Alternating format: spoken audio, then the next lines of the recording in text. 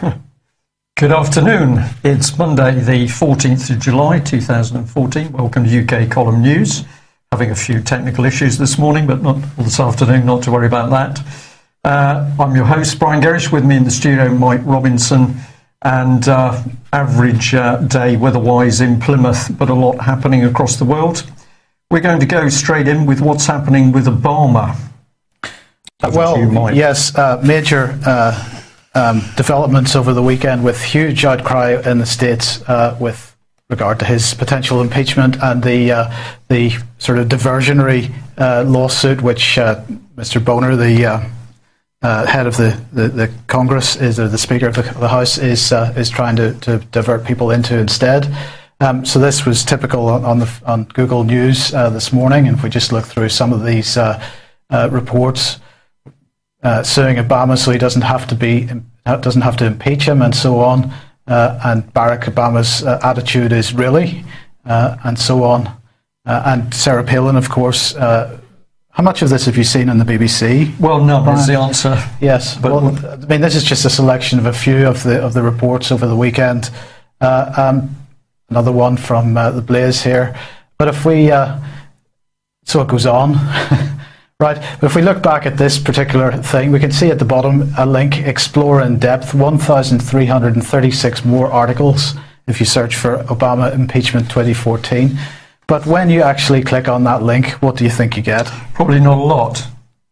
No articles relating to Obama impeachment 2014 were found. So what is going on with Google's database these days? What are they doing? Well, if people don't want information put on Google, of course they can ask for it to be removed if it's a bit embarrassing over sex scandals, abusing little boys. You get it removed. If you're a pop star and you don't like the attention you're getting, you get it removed. If you're a politician, of course, you get it removed.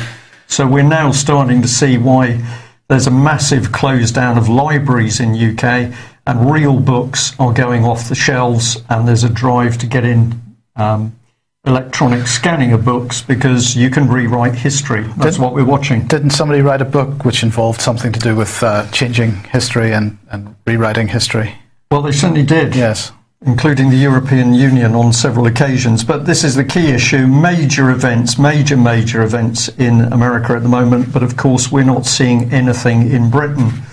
Just to remind everybody what the background of that, of course, it is the fact that Obama is just ignoring the wishes of Congress and making executive decisions which he has no power to do under the US Constitution. He is breaking the law hand over fist. We're seeing exactly the same type of behaviour from leaders in this country. But perhaps we're not seeing the same type of calls for direct impeachment. Of course, the House of Commons does have the power to impeach anybody in this country. Slightly different meaning of the word, admittedly, but nonetheless, there have been calls recently that Tony Blair should have been impeached for the Iraq War. I think there's probably a number of counts that our past prime ministers could be brought into the Houses of Parliament for on an impeachment charge. Yeah. Well, if we need a connection between events of criminal governments in the USA and what's happening here in UK, probably it's Boys Town. If you haven't seen that video, go onto YouTube, Boys Town video, talking about the abuse of young men by the American political establishment. Well, that leads us straight into, of course, the fact that the Express here, very interesting article. Why was Scottish Savile ignored? The Scottish Government ignored calls from one of its own advisers to launch an investigation into a high-profile paedophile ring operating in Edinburgh. This story is worth reading. Encourage you to go to the Express and to go through this because essentially we have one of the key advisors to the Scottish Government basically reporting that a paedophile ring was operating in Edinburgh. This was 2009, and what took place? Absolutely nothing, no investigation. And Dr. Nielsen is the lady who advises the Scottish Government on child sexual abuse, and she called for an investigation in April 2009. So if we go to the end of the article, basically this is the key thing. Yesterday, a Scottish Government spokeswoman said they could not comment on individual cases, adding, anyone who has evidence of or has suffered child sexual abuse should contact the police for an investigation to be made. Well, here's the report by the lady. She revealed that 5 years ago she'd uncovered an abuse network centred on convicted sex abuser Tam Patton, the late manager of the Bay City Rollers. However, her demands for an inquiry were never followed up, despite compelling evidence that dozens of boys may have had their lives ruined by the twisted pop Svengali and his powerful accomplices. Young runaways or children in care were lured in, drugged and sexually abused. So here we've got direct links back into the children in care line.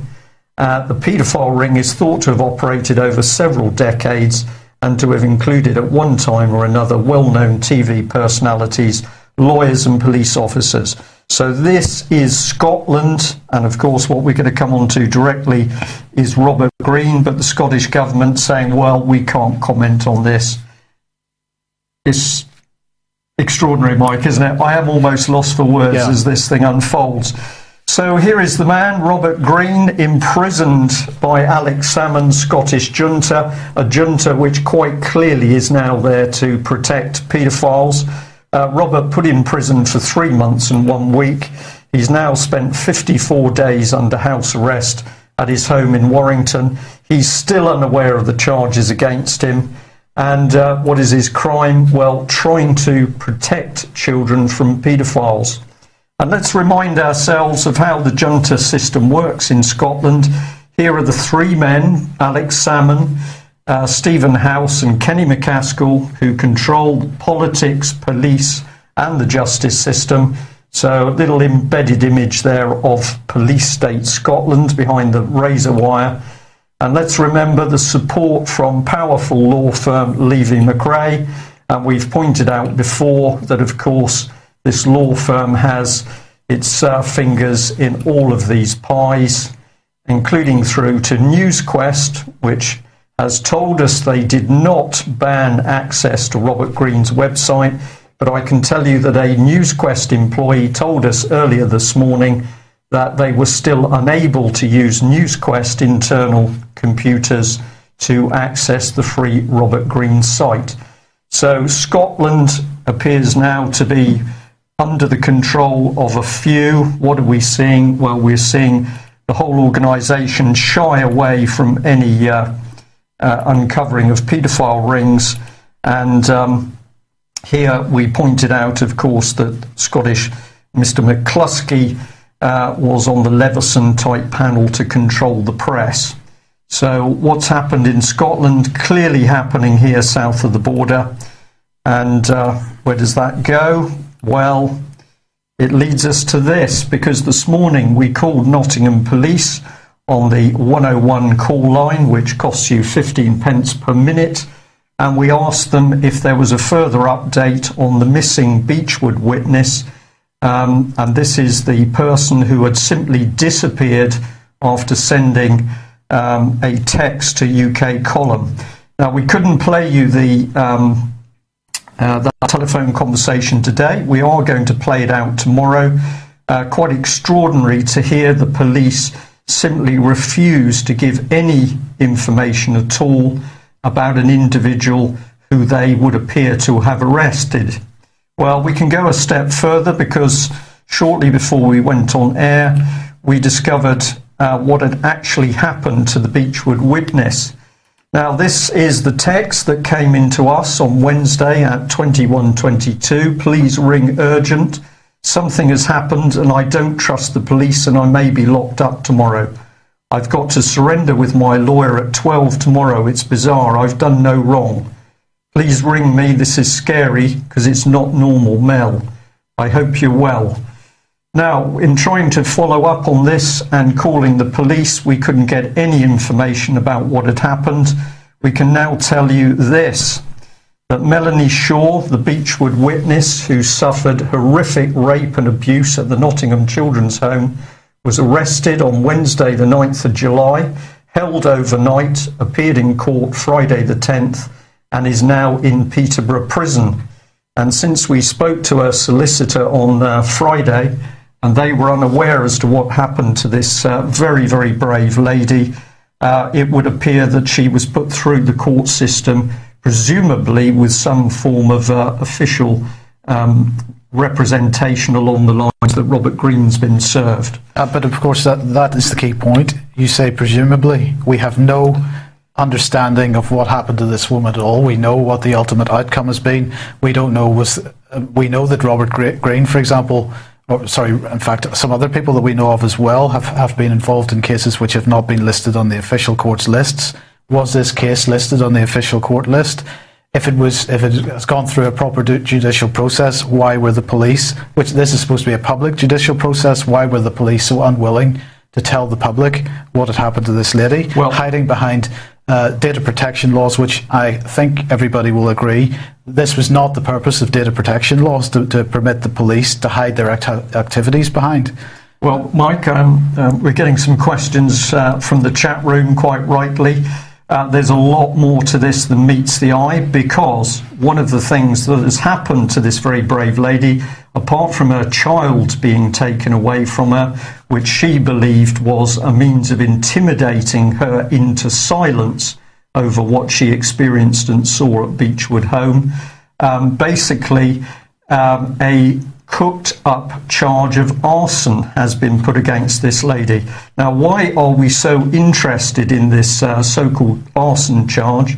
Because we are receiving reports from other cases, particularly involving social securities, social services, the SS, that where mothers, in the cases we're dealing with, have attempted to contest social services taking their children. There have been mysterious incidences of small fires, so rubbish set alight. And in Melanie's case, all of a sudden, there was an accusation that she had helped start a fire in a neighbour's shed. No evidence, and quite mysteriously, there should have been CCTV footage, security CCTV footage, but at the time in question of this so-called arson attempt, the electricity supplies to the cameras were out. So UK column remains highly suspicious that what we are seeing, and I'm going to repeat this, the abuse that this woman suffered at the home, quite incredible, rapes, physical abuse, psychological abuse, torture. And now all of a sudden, what have we got? Nottingham police helping to protect her as a vital witness. No, she's lifted, without, it would appear, the knowledge of her solicitor, and she is now in Peterborough Prison. Just before I allow you to come in there, Mike, let's just put up Peterborough Prison, because even the BBC was able to report in 2011 that this was one of the many UK prisons where inmates feel unsafe because of the level of violence, drugs and bullying. So this is where the state puts an unbelievably vulnerable Beechwood witness into one of the most violent prisons in the country. So you've got a victim traumatised by rape, horrific abuse. This is not one woman's testimony. This is along with nearly 100 others. Her life gets destroyed. Clearly she's had some problems as a result of that. What do we do with her? We put her in prison. And let's look at the MPs who to date are silent on this issue. We've tried to speak to all of these MPs this morning: Vernon Coker, Lillian Greenwood and Chris Leslie. And again, we're going to look to play out the telephone calls from those conversations this morning. You heard one, Mike. What was your opinion of it? Well, none of these people knew whether or not Beechwood Children's Home was actually in their constituency. That's the case, isn't it? That is absolutely the case. We didn't know. None of them knew that there were 100 victims coming forward. None of them seemed to have taken any interest in this case whatsoever up to date. And none of them were actually prepared to, as usual, engage to protect this witness. Yeah. So what is the purpose of these people? They have no use to us whatsoever, and if anybody intends to vote for any of these three at the next general election, frankly, you should be ashamed of yourself. Well, I'm going to say we're going to ask viewers and listeners to to really do something on this issue. We've sent an email to these three MPs this morning. This is what it said, a little bit small on screen. Dear Ms Greenwood, Mr Coker and Mr Leslie, I've called your constituency and Westminster offices today to establish what action you've taken as Labour MPs individually and or collectively to help the 92 victims of abuse at the Nottingham Beechwood Children's Home. The figure of 92 has been stated by Nottingham Police.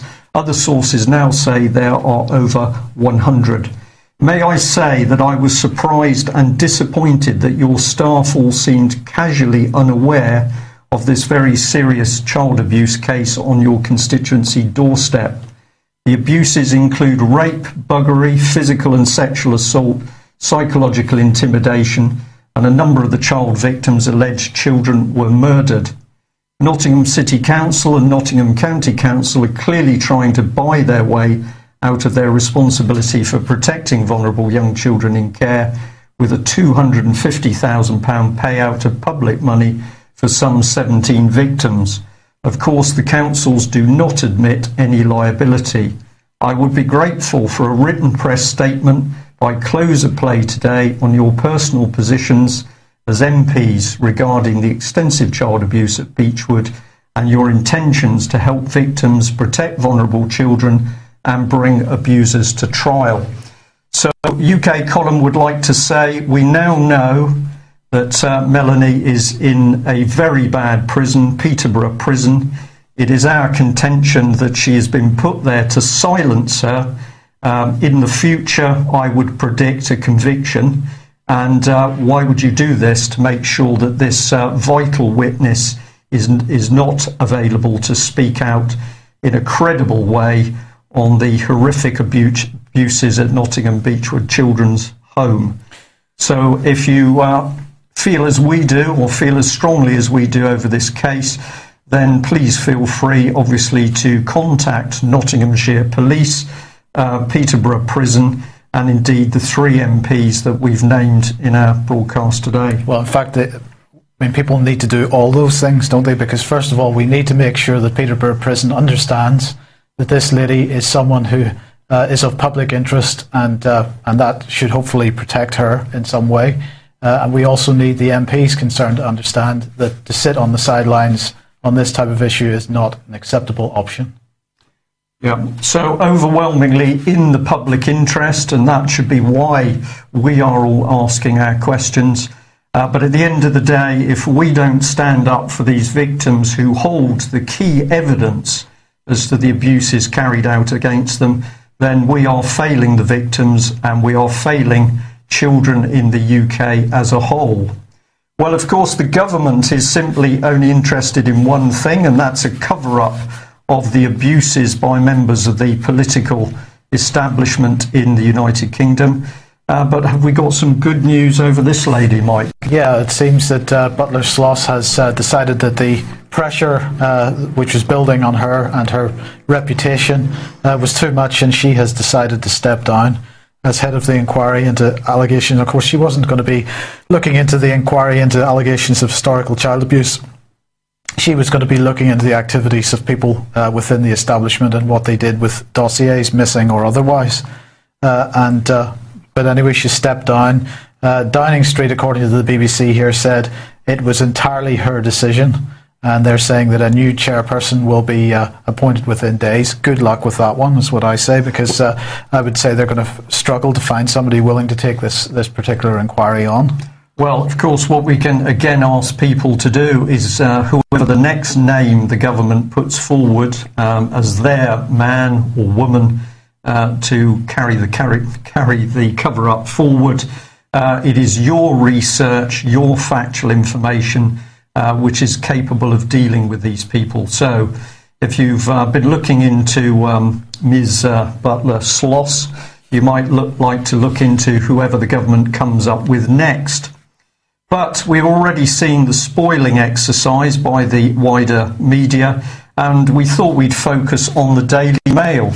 Well, it was the Sunday Mail, in fact, which had this article: Scandals of Sexminster. The cabinet minister who made passes at Etonians and the MP who paid 14-year-old boys for floggings. And we've got a picture there of Viscount Drumlanrig, whose body was found in a ditch in 1894 amid rumours he was having a homosexual relationship with the Prime Minister. So in 2 pages, we have a very tongue-in-cheek, it's all a bit of naughty scandal from the 1890s.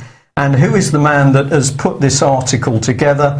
In our opinion, a very dangerous article, because it deliberately and in a calculated way undermines the seriousness of the paedophile abuse now being linked directly with members of the British government.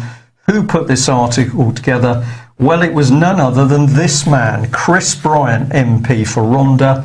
Meet the man. The Daily Mail chooses to comment on Westminster child abuse cover-ups.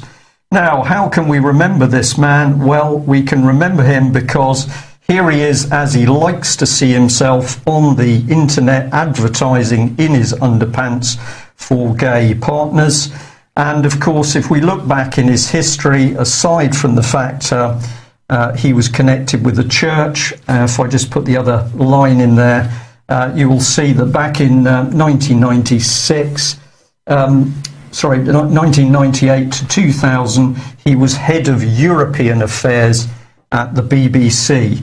So this is the sort of man dragged out of the woodwork in order to try and undermine the reports of what's happening with the children. I'm sure he knew nothing about Jimmy Savile.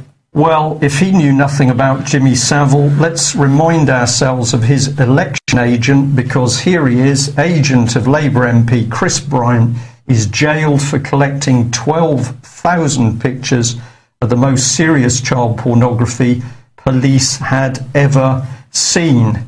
Well, of course, he knew nothing about this either, but here's the man, Stephen Carnell.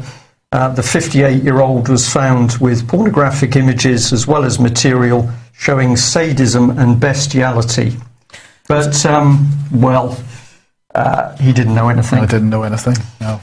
And the other thing we'd like to say, of course, Chris Bryant, a common purpose guru. We've already reminded people that he was involved, Common Purpose was involved with paedophiles through James Rennie and Matthew Byrne in Merseyside.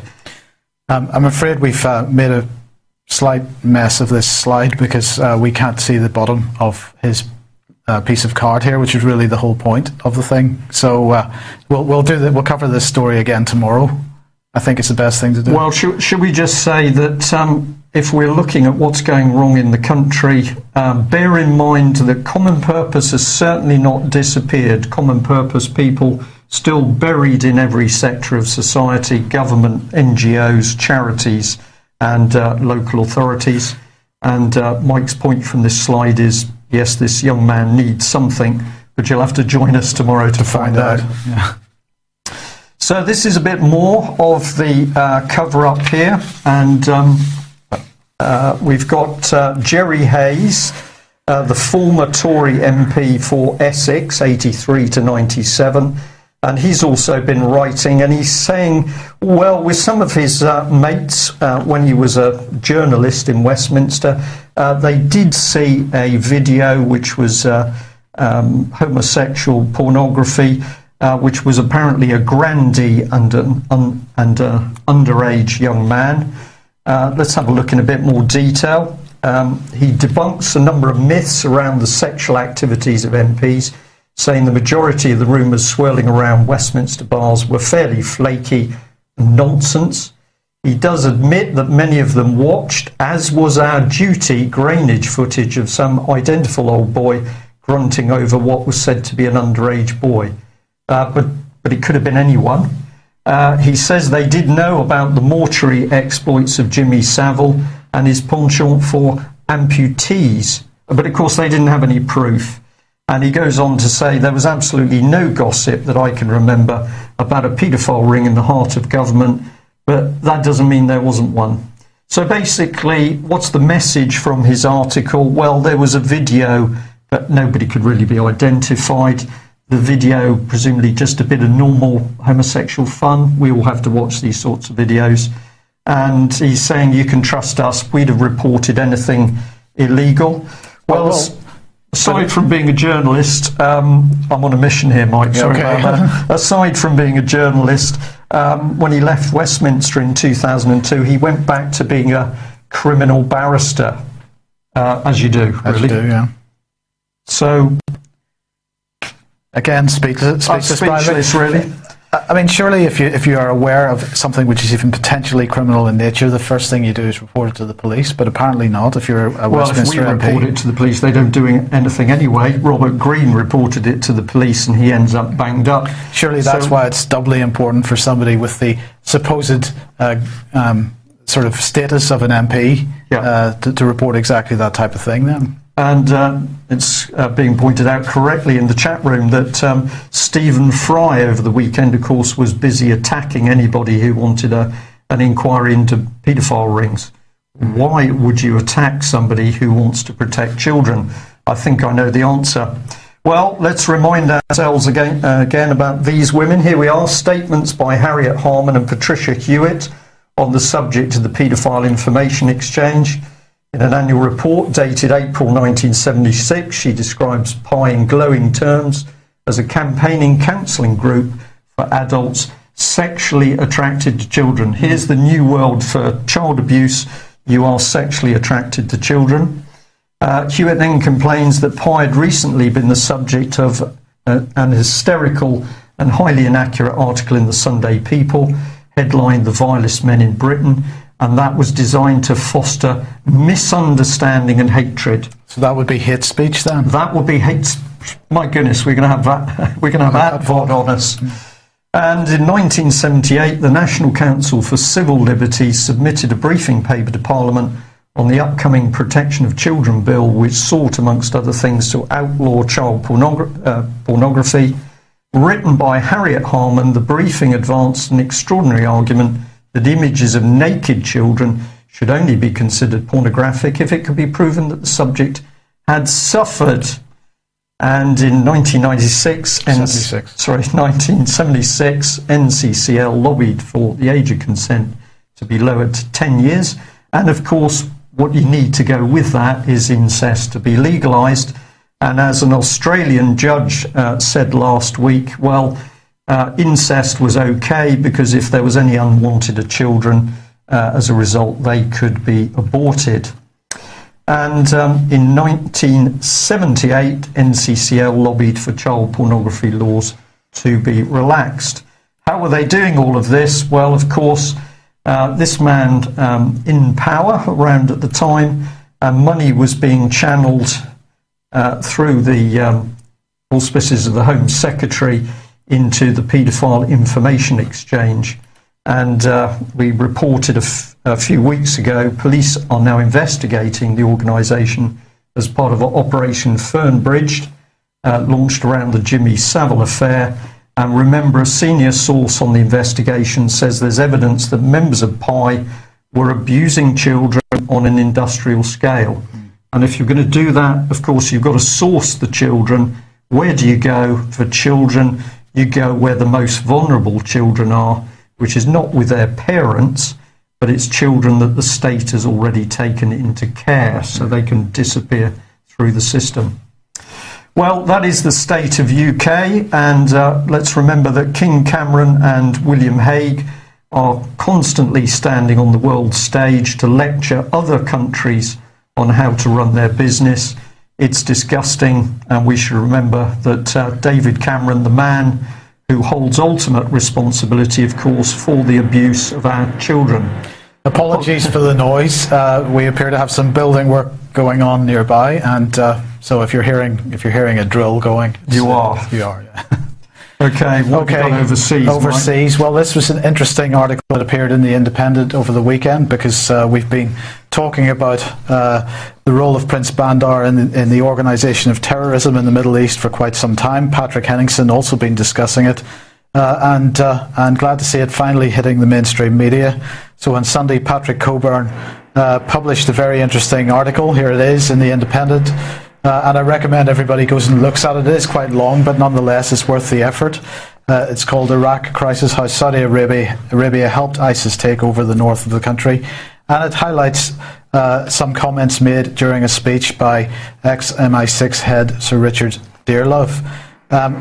He begins by saying, how far is Saudi Arabia complicit in the ISIS takeover of much of northern Iraq, and is it stoking an escalating Sunni-Shia conflict around the Islamic world?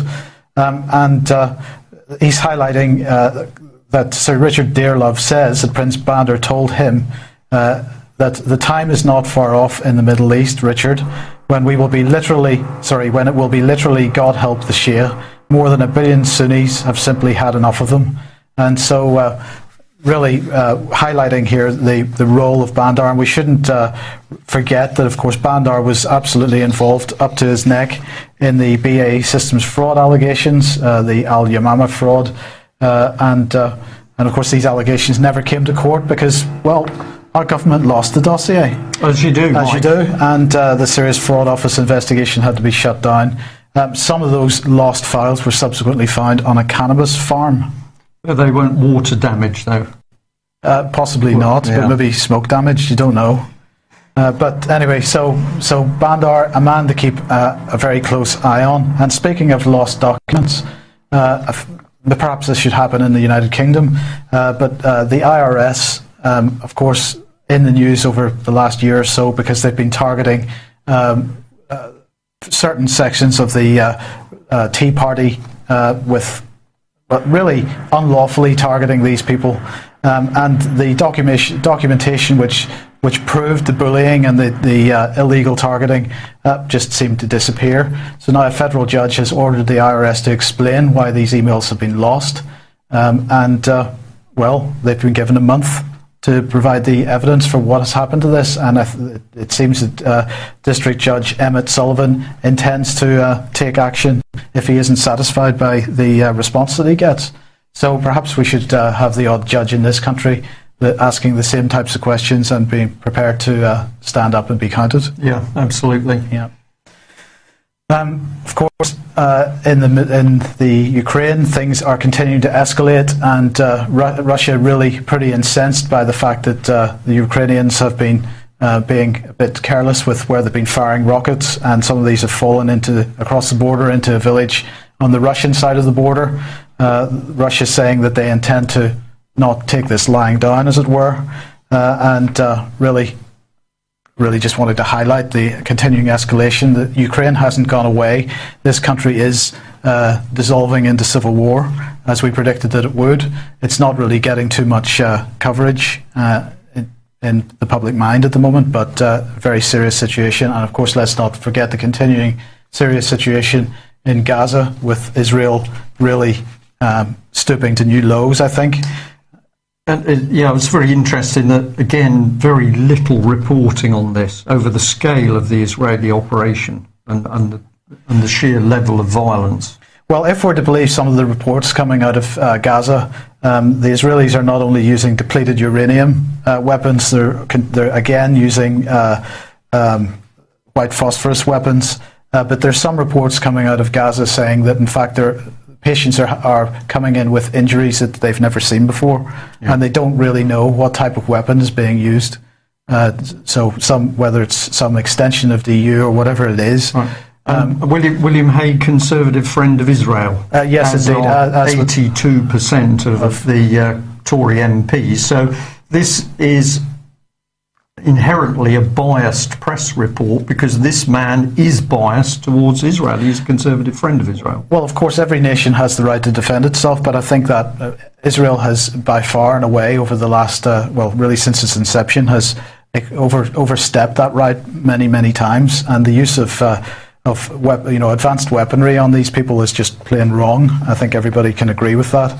But of course, William Hague, also the person campaigning to avoid sexual violence as a weapon of war, but as we've made the point before, he's quite happy to start the wars where these kinds of things happen. So he's just a sheer hypocrite, really. So he managed to break away from strutting around with the stars in America.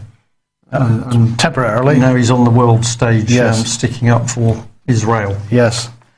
And the next piece of news is good news for the armed forces, isn't it? Perhaps not. David Cameron is announcing £1.1 billion of spending for the military. And of course, if you read the mainstream coverage of this, you might think that this is great news, but of course it's not new money. It's money that really just hasn't been spent yet.